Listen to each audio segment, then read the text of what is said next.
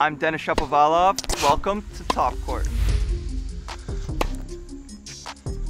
So you want to be balanced. You want to have probably like a good racket width apart and have that step forward. And as you're hitting it, you want all your weight and balance to stay the same. So you want to stay sideways. And once the ball is off my racket, that's when my legs go forward and I allow myself to open up.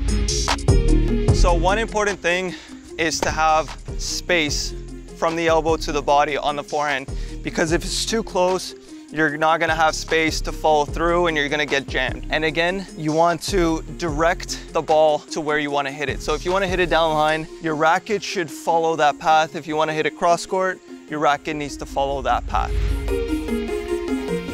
You have to recognize that it's slow and it's high and you're moving forward to it. The movement, it goes like this: right foot, left foot, jump, hit, land back on the left foot. For me, if you're righty, it's the opposite. Once you get used to that, get someone to feed you some balls that are easy so you can distance yourself, because the distancing for everyone will be different.